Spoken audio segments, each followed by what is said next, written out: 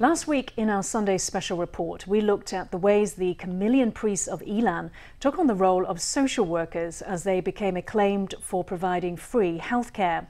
Join us in the third and final part of our special report as we look at the hospital they founded and see what it's become in the modern era. Today, St. Mary's Hospital has fully staffed its frontline positions with Taiwanese, and for the first time, its director is not a member of the clergy. Today, diseases like tuberculosis are a thing of the past, and the hospital has shifted its focus toward a new urgent need, caring for the elderly.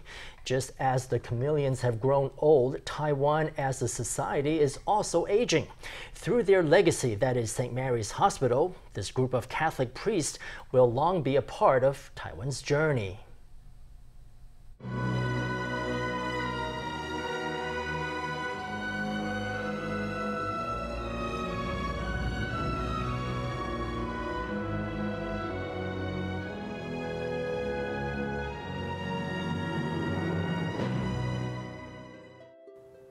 Due to the work of Surgeon Yilan and other medical staff, Luodong St. Mary's Hospital became renowned across Taiwan and the Catholic world, including in his native Slovenia.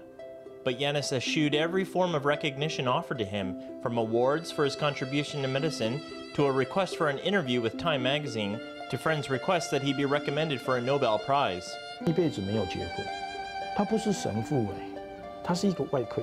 His whole life, he never married. He wasn't a priest, he was a surgeon. But for the sake of his patients, he sacrificed all personal enjoyment. He lived in the hospital in a really small room with one bed and one desk. So in the course of daily life, he had no expenses. Even the salary that the hospital wanted to give him, he was unwilling to take. Later, the priest said that at the very least, he should accept a bit of pocket money. He took the money and gave it to his patients' families to buy medicine. He told us why he didn't want to get married. It was because if he married, there would be children making a fuss and throwing him off. He said, "How can I operate or see my patients in that case?" Yilan is never married, and even when his mother passed away, he did not return home for the funeral. In the final year of his life, his body was racked by lung disease and other chronic illnesses, and his legs had become swollen from standing at length to perform surgeries. But even at that point, he remained on call 24 hours a day. In September 1990, at the age of 78, he performed his final surgery. He passed away in October 1990 at St. Mary's Hospital. When Oki was alive, he was recognized with Taiwan's Medical Contributions Award. Every time it was given to him, he refused to go to accept it. He never went. He would say that his contribution was insignificant and not worthy of praise. So the award was not conferred upon him until after his death. In October 1995, 5 years after Yilan passed away, Father Ernesto Valdosolo also passed away. Up to the moment he took his last breath at the age of 83, he was still with friends of the church in Datong Township in Siji Village. This was the end of his life. He headed out to see a patient at one of our neighbors' homes who had taken a fall and gotten hurt. This was a churchgoer with a broken leg. Valdosolo brought some things, some canned goods, flour, and rice to the home. He didn't quite make it there and fell along the way. He was halfway to the home when he died. He returned to God. We held a funeral and mass for him. There were lots of people. It was the first time I saw so many people at a funeral in northern Luodong, so many people. Outside, it was all indigenous people. Those who could make it did so because they were so moved by him. The Camillians are so selfless and giving. Of course we truly admire them greatly. If you asked us to do the same, to turn our backs on our village and head for Italy and go to do the same type of thing, to be honest, I probably could not do it. One after another, the foreign priests passed away, but their influence on the area around the Lanyong River persisted. The Camillians had come to Taiwan and built a hospital. They brought in medicine and equipment and trained many doctors who went on to open their own clinics. In the 1980s and 1990s, Luodong St. Mary's Hospital was among the 3 major regional hospitals that trained countless doctors for the community. These hospitals contributed to a 50% increase in Yilan's health human resources. In the years following, St. Mary's Hospital kept pace with the times. In 2006, St. Mary's hired Taiwan's leading authority on pediatric cardiology, National Taiwan University Hospital honorary professor Liu Hongji, to be the hospital's 8th director. Parting with 54 years of tradition in St. Mary's, the hospital hired a director who was not from the clergy. Dr. Liu, who was a member of the Catholic Church, carried on the priest's spirit of selfless service as he led the hospital. In 2007, the hospital opened a medical building named after Dr. Oki. The new building was a substantial upgrade to the hospital's medical facilities and equipment. It had centers for acute illnesses as well as Yilan's first hospice. Then in 2009, Dr. Liu handed the reins over to human rights advocate Dr. Chen Yongxing.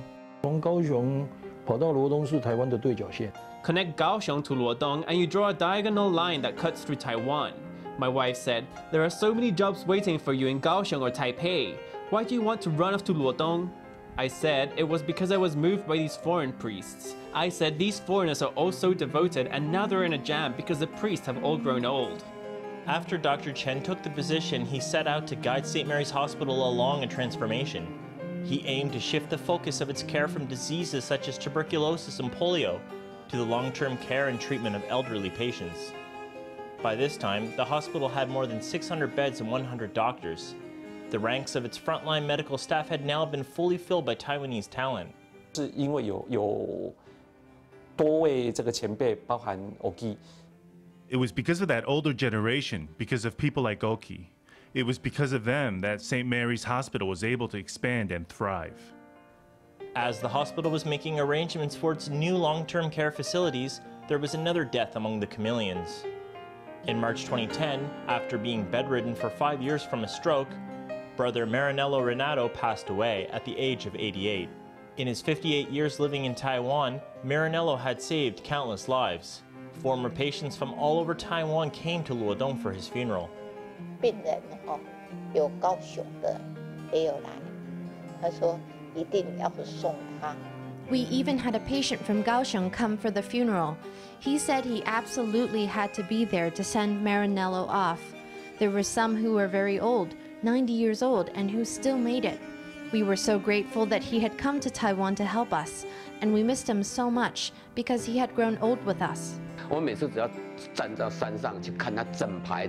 Every time I'm up there on that mountain and I see that row of graves, the ones for the nuns, the priests, and the brothers, I really feel my tears well up.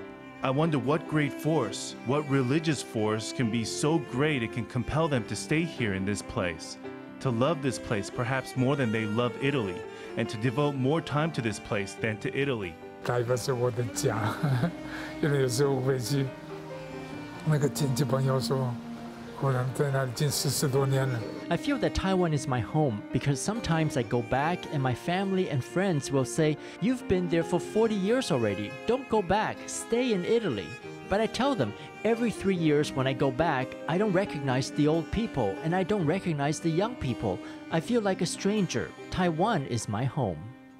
In the annals of Yilan County, the chapter of the Camillians is nearly at its end, but their legacy and love for their adopted home will never be forgotten.